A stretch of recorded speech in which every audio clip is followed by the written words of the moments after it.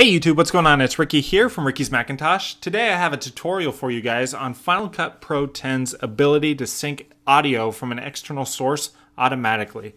Now what I'm saying is that you can take an audio source like the Zoom H1, record audio onto it, and then sync it up to your video without having to clap or do a clapboard or anything like that. Final Cut Pro 10 will automatically analyze the audio, find out the waveforms and match them up together, and then synchronize those clips together so that you have no work.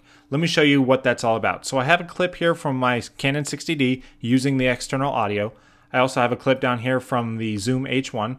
So let me play a little bit of this clip here from the 60D. I want to sync up to some external audio, obviously. Now, as you guys can tell, the audio is just very echoey. It's not very good audio. Of course, you guys know about the Zoom H1. I did that review in the last video that I did.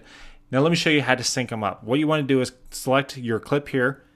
Then you want to go ahead and hit Command and select your audio clip. You come up here to the clip option and hit Synchronize Clips, and that's all you have to do. It'll generate a new clip for you to choose from. Now you can go ahead and edit this the way you want. We still have one more thing we have to do though. Let's go ahead and take this clip here and we'll drag it into our timeline.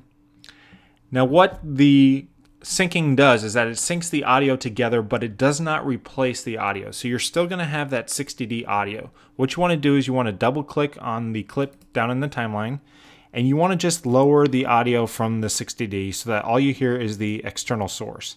So let me go ahead and lower the audio from the 60D. So now you see that I have nothing coming out of the 60D, and we're just going to be using the audio from the Zoom H1. And I'll go ahead and raise this audio for a little bit. And I'll go ahead and play back the clip, and it should sound pretty good. I want to sync up to some external audio, obviously the Zoom H1, which picks up great audio.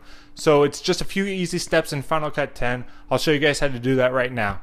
Thank you guys so much for watching. I would appreciate it if you would rate, comment, and subscribe, and I will see you guys in the next video. Talk to you later. Bye-bye.